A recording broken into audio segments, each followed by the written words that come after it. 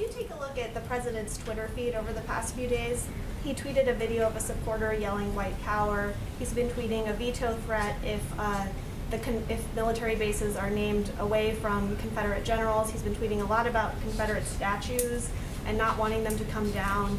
We're in the middle of a pandemic. Is the president more focused on preserving or celebrating the Confederacy than getting this pandemic under control?